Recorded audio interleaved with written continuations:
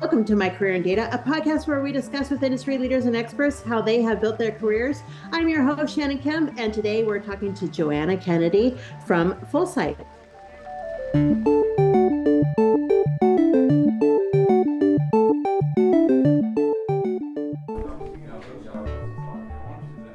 With a robust catalog of courses offered on demand and industry-leading live online sessions throughout the year, the DATAVERSITY Training Center is your launchpad for career success.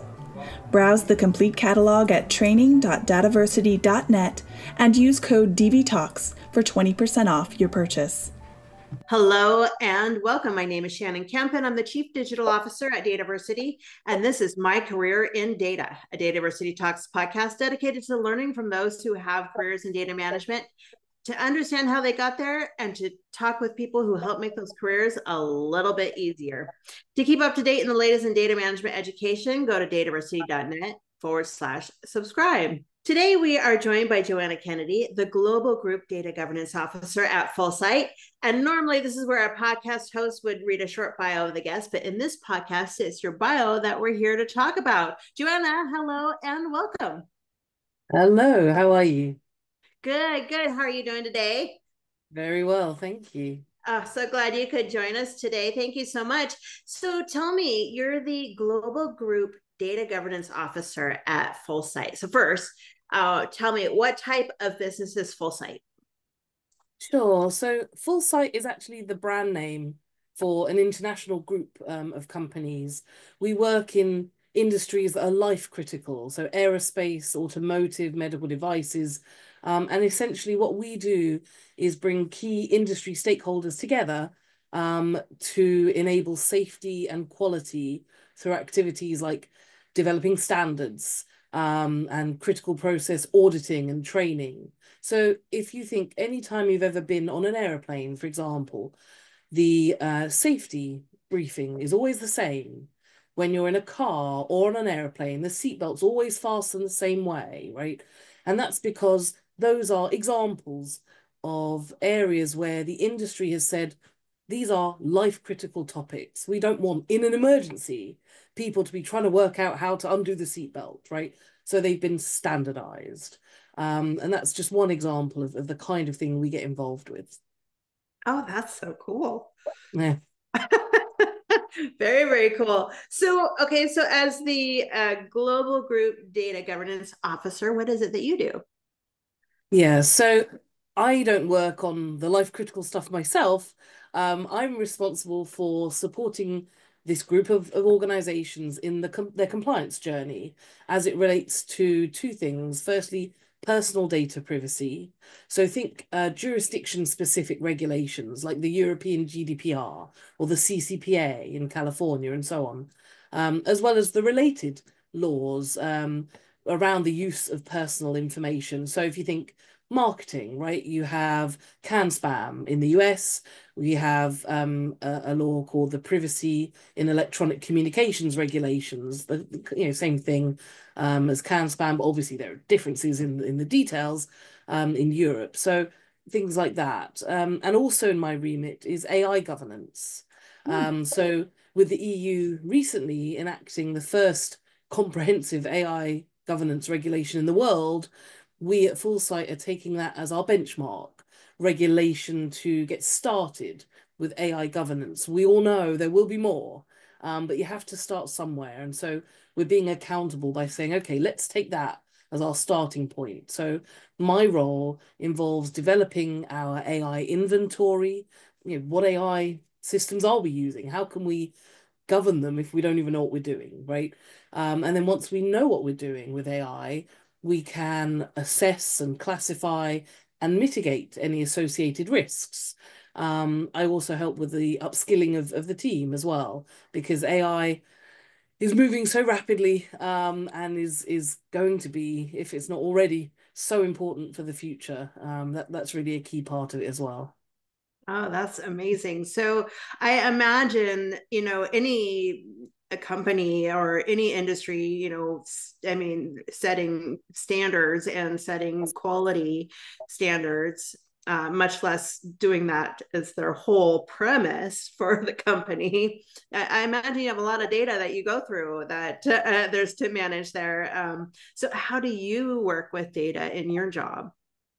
So you're right. I mean, as an organization with the development of the standards, like I say, we then conduct audits.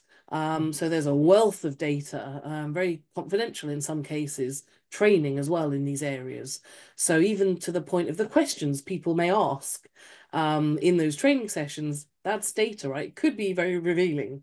But for me, in my role, ironically, it's very important that there's actually no conflict of interest in what I do for governance and the actual processing of the data. So I have to be very careful not to get too close to the actual data processing, right? So my role is very strictly around how we adhere to key data protection principles in our use of data.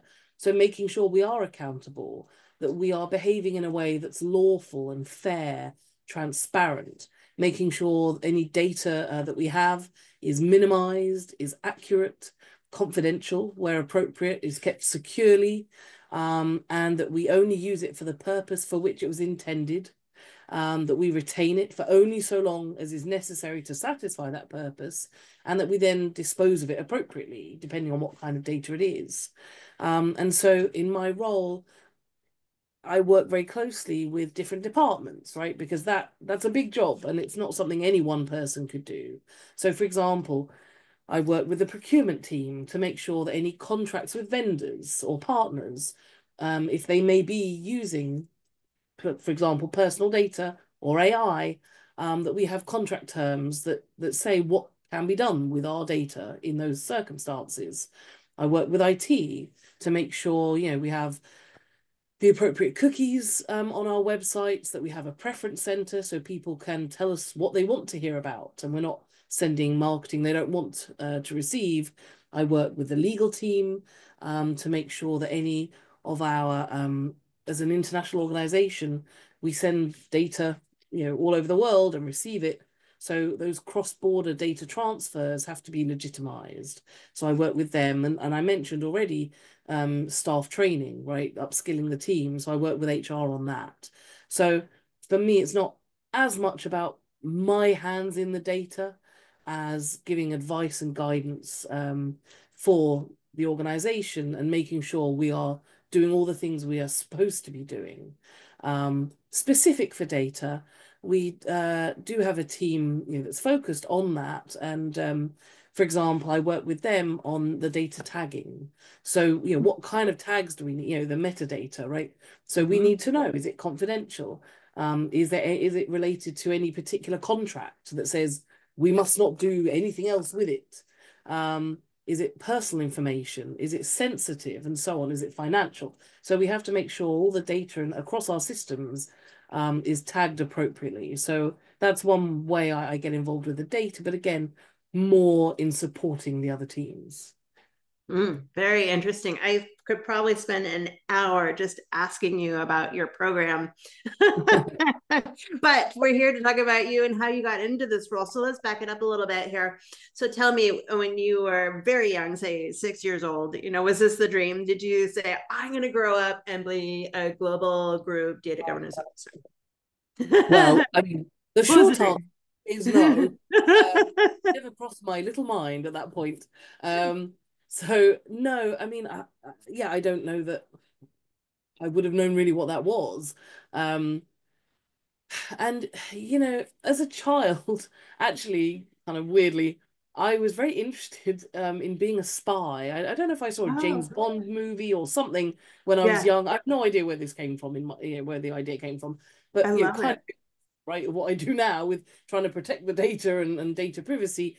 I was very keen on knowing as much as I could in a very, I thought, sophisticated, subtle way. So, for example, after I'd read my comic books, I used to cut holes in them and sit pretending I was reading them, spying on people. I suspect I fooled nobody, as a child, but that was the idea. So, like I say, ironically, because now I'm kind of doing the other thing, and then as I got older, I I found, which I think I inherited from my parents, I loved learning different languages. Oh, Um, so I actually did my honours degree, which I think is like the equivalent of a master's in the US, in French and German.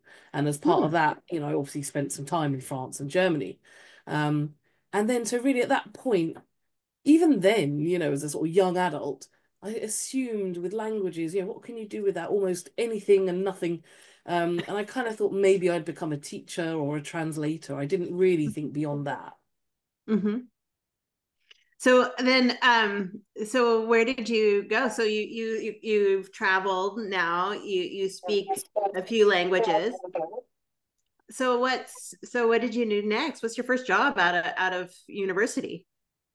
Yeah, so I finished university, had a wonderful time, learned a lot, and again, I Yeah, still didn't really know what I wanted to do, sure. except that I didn't think I wanted to be a teacher or a translator, so that was that gone. And so, you know, when I finished university, I was just keen to get out in the real world and earn some money. And so I basically just applied for any kind of job that I could find. And I fell into a marketing role, actually, a marketing coordinator, entry level role, and I really enjoyed it. And so I then ended up pursuing a career in marketing for the next 2 decades, Right. working my way up to vice president level. And obviously, you know, the use of personal information, right, is a key part of marketing, particularly direct marketing. The obvious is contact information, right, to email people or whatever. But also you have to think about other information that describes the person, right, that identifies the person. So think about behavioral information, you know, clicking on ads online, right, or what websites they visit. That's what the cookies do. You know, they tell us about the behaviors. Right. Demographic information, right? If we're thinking regions, countries, you know, whatever it might be. Um, so and are they men or women and so on, you know, like I say, then geographic, transactional, you know, what have they purchased before, what have they put in their cart and maybe then left, and all that kind of thing. That's all data, right? Personal data. And then when GDPR came along, in 2016, I was then part of an internal team focused on compliance. So we had, you know, me from marketing, there was someone from IT, from HR, you know, key departments, and we worked together to work out what do we need to do, to stay on the right side of the law, who's going to do what, and so on. And I realized I really enjoyed the challenge that represented. Hmm. Um, yeah, you know, I think something marketing and data protection have in common is they are constantly changing. You know, technology changes and customer expectations or stakeholder expectations change. The laws change, you know, so they had a lot in common in that way. And because I think because I just showed such an interest in it, I got really quite passionate about it. I was then appointed the data protection officer for that company. And that was kind of how my second career began. Oh, that's fascinating. So, well, let's pick it up a little bit. So I love that we're getting into the data piece here. But you said you worked yourself up to a VP level. That's impressive and no small feat. So, so tell me a little bit about that journey. How did you um, build that kind of success? Yeah, so I think there's a few elements. I mean, in general, I think everything is part luck and part hard work, right? You have to be in the right place at the right time, but nothing falls in your lap, right? You work for it. And for me, I think there's been always, like I say, different elements. There's the experience. So through my career, I've had experience of being, you know, a one-man band, you know, in marketing, kind of doing everything from the strategy and the budgeting to sending the email, you know, writing and sending the emails, um, all the way through to having a team, internationally, and learning to delegate and all the rest of it. So I think it's partly experience early on, in my career, and arguably still to an extent. Um, you know, I've wanted to make sure, I don't know if it was an insecurity or what, but you know, I wanted to make sure that I had not just the experience, but pieces of paper to back me up. So as well as experience, I'm a big fan of continual professional development. I continue to learn, and we can talk more about that, in terms of my data career in a minute. But for marketing, I ended up doing a postgraduate diploma and a professional diploma in marketing. Mm-hmm. I became a mentor for the Chartered Institute of Marketing in the UK. I'm a fellow still of the Chartered Institute of Marketing, as well as a fellow of the Institute of Data and Marketing. I believe in giving back, and I think that's kind of the other part, networking and being part of a community, whatever your career, I think matters. So I think it's partly the people, partly the qualifications that give you a good foundation, and then obviously also the experience. Oh my gosh, that's amazing. And congrats on the multitude of degrees there. um, uh, okay, so what kind of company then are you working at? So you're a VP of marketing. You GDPR comes along. So what kind of company are you? What size company? What kind of company you're at this point? So I was then working for one of the companies in the group that I now represent, right? Mm-hmm. So I started out, like I say, working there. Well, so from university, I started working at Virgin, which was, I have to say, a fantastic company for a first job because it's very, I mean, you get the job done, but it's a relaxed environment. It's exactly what you would think of as a place to work, right? For example, one of the really nice things that I'm sure somebody far cleverer than me worked out the cost benefit analysis. But if your birthday fell on a weekday, you got the day off. If it was on a weekend, you're already off, so too bad. But when your birthday was on a weekday, you got the day off because they said nobody should work on their birthday. That just gives you an idea, right? Sure. Of the place. So it was great. It was a great foundation. From there, I worked for a not-for-profit organization called PRI, Performance Review Institute, which is, like I say, part of this group of companies. So I've really spent most of my career there. Um, like I say, that's where I started out, the only person in marketing, kind of, they hadn't had anybody before. And so, really building up the whole thing. I mean, I have copies of websites, from the 90s that, you look at them now. I mean, not just, that company, any website you look back at now in the Sure. 90s, oh my gosh, they're hideous.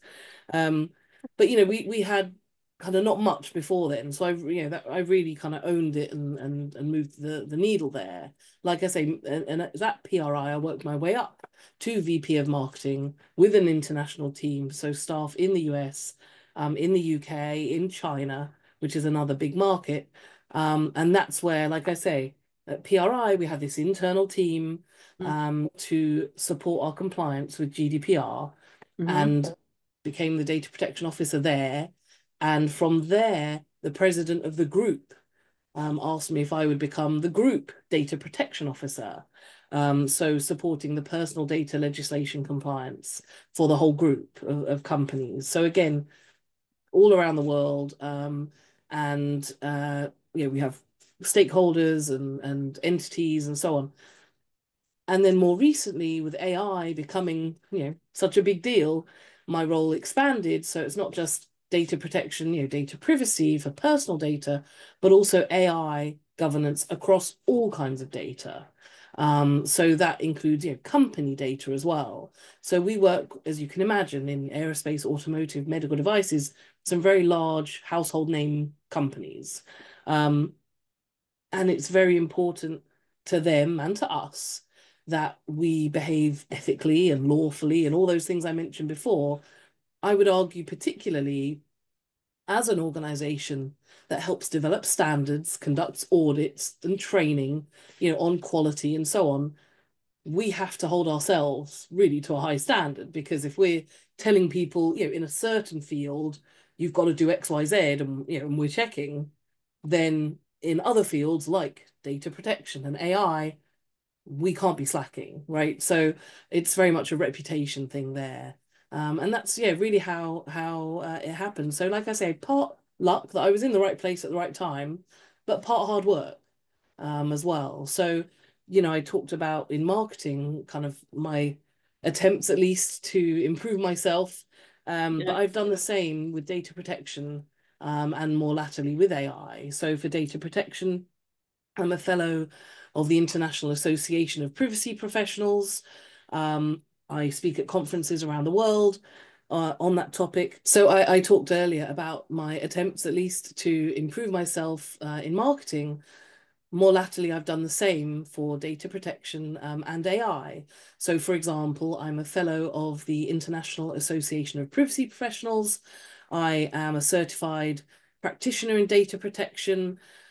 I'm a certified information privacy manager, a certified information privacy professional for Europe. Um, I recently became one of the first 100 people in the world to obtain AI governance professional certification through the IAPP. There are many more now, but I was in that first cohort, so I'm very proud of that.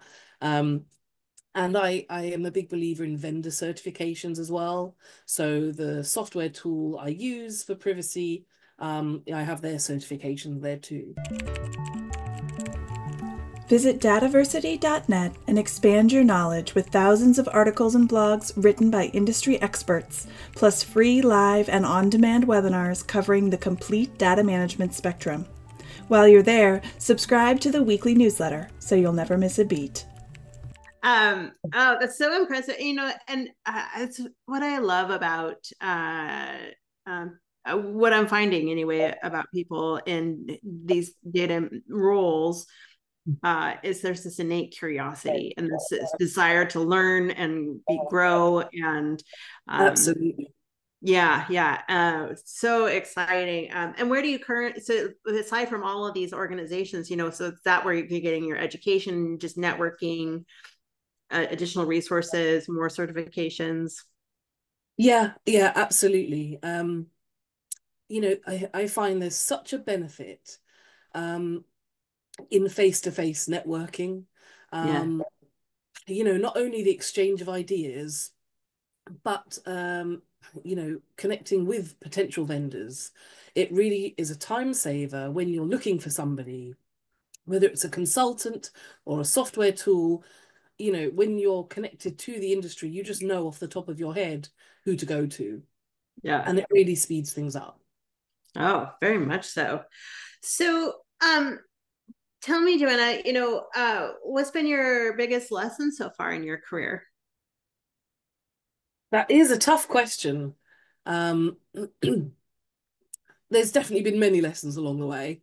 Um, but I think it kind of touches on something we've just been mentioning. And to me, I think my biggest lesson is that really it's all about people. And I mean that in many aspects. So for example, we talk about data, and my background, like I say, being personal data, it's very easy to talk about data in isolation. And even the legal terminology we use, we talk about data subjects rather than people. It kind of helps us somehow separate in our minds, data doesn't exist in isolation. You know what I mean? When we just talk about data and data subjects and whatever, data processes, you know, there's lots behind that. And I think it's easy for us to forget. And I think we do our best work when we remember the data doesn't exist by itself. It's about people, about companies, whoever it might be. And we may be the custodians or stewards of it in a particular context, but it doesn't mean we own it, and we can do whatever we want with it. But like I say, when I say it's about people, even away from like the data particularly, I'm thinking more broadly. Like I said, it's about the professional relationships we develop with our peers, the commercial relationships with our stakeholders. Again, it's all about people. Even if you're working with other companies, right? You're not selling direct to consumers. Who are the buyers at companies? They're people. So, relationships, really matter. And I think the lesson there is you might be really good at your job, but unless you're good with people, I think you can only get so far. And I think that's been true, when I reflect on my career, whether it's in marketing, data governance, probably any number of fields. I think my biggest lesson in my career is that really understanding and relating to people is what underpins everything. I agree. Nobody can do it on their own. Exactly. Exactly. Yeah. I wish I had learned that a lot earlier in my career. I'm sure we all do, yeah. Well, do you see then the importance of data management and the number of jobs working with data increasing or decreasing over the next 10 years, and why? Yeah. So, I mean, there's so many tropes about this, right? Data is the new oil and AI won't take your job, but someone who understands AI will. We've all heard them. And it's certainly something I think about, not just for the immediate future. I mean, you think about AI, 2 years ago, who'd heard of ChatGPT, and now it's everywhere, right? So who knows what the next 2 years will be, but then think, my gosh, 10, 20 years ahead, what will it be like for the next generation? I think about this. How do we prepare our children for a future we don't even know what it's going to be like, and let alone preparing ourselves, right? So I don't claim to have any answers, frankly, but what I can say is there's one author, a professor, an Oxford University professor, I think, who has written a couple of great books on this topic. So I'm just going to talk about those for a minute. Sure. So his name is Daniel Susskind, and he's written a book called The Future of the Professions and another one called A World Without Work. And I was lucky enough to hear him speak, actually, and then bought his books afterwards. So I'm going to paraphrase here. But essentially, what he talks about is we all understand and accept that certain jobs lend themselves to automation, okay? And we generally think these are manual roles that require little or no judgment, they're repetitive jobs, they're non-creative, but we generally don't think that roles that do require judgment, that are creative, that aren't repetitive, we don't think they could be replaced by technology. And his position is we're wrong. Actually, any job that has parameters, right, has rules, machines could be trained on, right? Think about law. Essentially, it's a set of rules. Medicine, again, essentially a set of rules. Architecture, and so on. And so how will that impact the future of work? Will we be reduced to kind of overseers, right? Managing the data where the machines are actually doing the work as such. And then, we will just be looking at the data rather than relationships, like I talked about, that I think are so important. Will we only be involved in those edge case decisions that aren't black and white, right? I don't know. But what I do feel confident about, rightly or wrongly, is that if we don't have ethics professionals, governance professionals working hand in hand with technologists, right? Thinking about the other side of the coin, not just can we do it, but should we and what if? I do think this is my opinion. I think we could sleepwalk into a future that we're unprepared for. There's actually a quote from Jurassic Park, the movie, sums this up where Ian Malcolm says, your scientists were so preoccupied with whether or not they could, they didn't stop to think if they should. And actually, can you tell I love the franchise? There's another I think it's Jurassic World movie, and he says, we're racing towards the extinction of our species. We not only lack dominion over nature, we're subordinate to it. And if you take out nature and put technology in there, again, in my opinion, if we don't really think all the various possibilities through, not just what we're hoping and planning for, I do think there is a greater risk to our future. So, gosh, maybe I'm coming across a bit negative. So we work in this field. I believe in it. We can't turn back time. Yeah. Technology is such a benefit to our society in so many ways. My point is only, we have to make sure that we're managing it properly. Yeah, so I do see, so I think that, jobs in data governance and in data ethics are going to increase as a result in that demand. Yeah, I think so. I think the challenge is really persuading companies that those kinds of roles are as important as the data scientists and the technology specialists, because companies, of course, they want to make a profit. I get it. I mean, that's where it comes from. I say to everybody when they ask me, can we do X, Y, Z?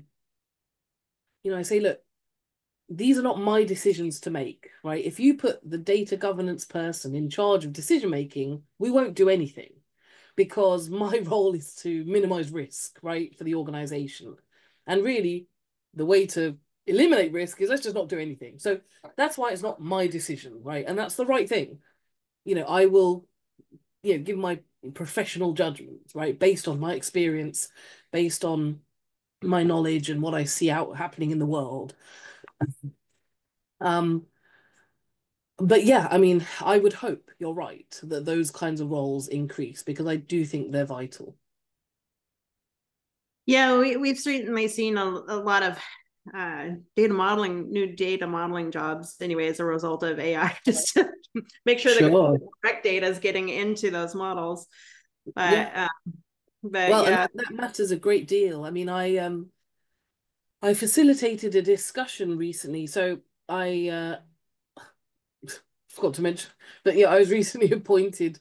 There's an international privacy community, and I'm the London chapter chair now.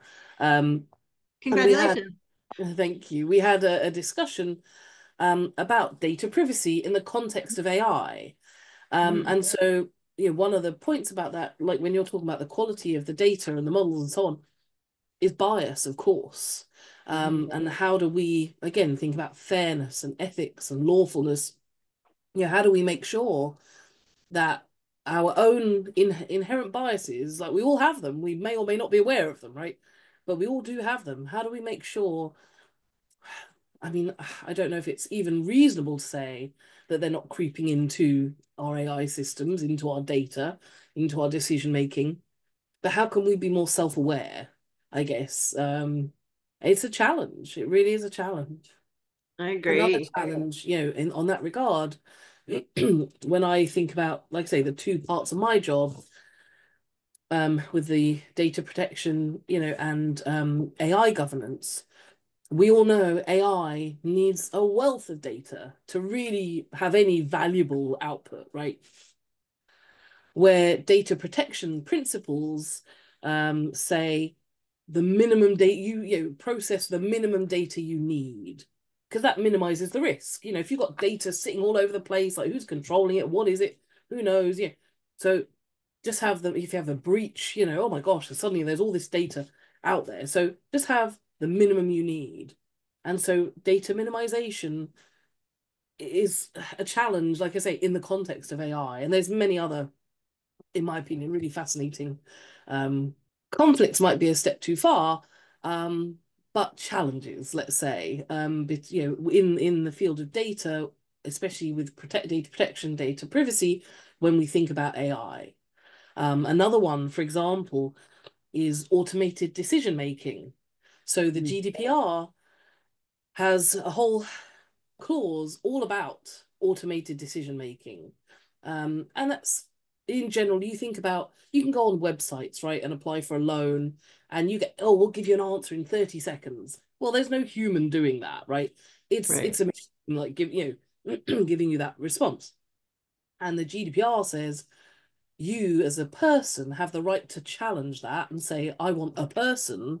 I think my circumstances are so particular, the machine couldn't understand, I'm an edge case effectively, and I want a person to be involved in this.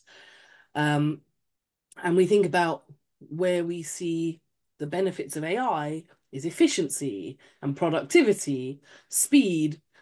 So if we're going to have people saying, no, I want a person now involved, at what point does that start to negate the benefits of AI?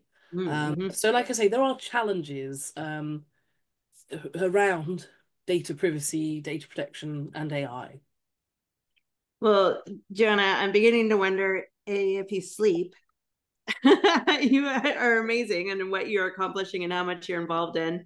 But so what advice then would you give to people who are looking to get into a career in data management, who might want to get into a data governance role and get into these data ethics and governing responsibilities? Yeah, I think for me, I would say I obviously just talked about my somewhat non-traditional path, right, into this field. So I think I would probably encourage people not to be too focused on a strict path, right, that's totally data career centric. Some of the most interesting people I've worked with have had careers before their current ones. There was a head of IT who used to be a teacher. There's a lawyer who was an engineer. And I think having a more varied background helps them bring a perspective that would otherwise be missing. So I think really I would say focus on what you're good at and let the rest take care of itself. But I will caveat that I've talked obviously about my strong belief in continual professional development. So even now, for example, I am studying for my master's in law, specializing in data protection and intellectual property. Wow. I just, like I say, whether it's just a personal insecurity or a desire to continually improve, I don't know where the balance sits, but I enjoy learning for sure. And I think maybe that's the biggest piece of advice I'd like to pass on is actually from my dad, who I mentioned years ago. I did 2 marketing diplomas. So I actually did one and then I was contemplating another. And I said to my dad, at that point, I had my degree, I had this diploma, and I said, nah, shall I bother, right? And I said, nah, shall I bother, right? Doing another one. And he said to me, you can have money and lose it. You can have a house and lose it. You can have a partner and lose them. But if you have knowledge, if you have education, no one can take that from you. And it really hit home. And I think that's another reason why I continually strive to learn, because no one can take that from you. And I think that's, another piece of advice I'd give people. Oh, that is such good advice. I really, really like that. Yeah. And like I say, I can't claim it. It was my dad. Well, we may be quoting your dad a lot. Oh, I love it. Joanna, it has been such a pleasure to talk to you.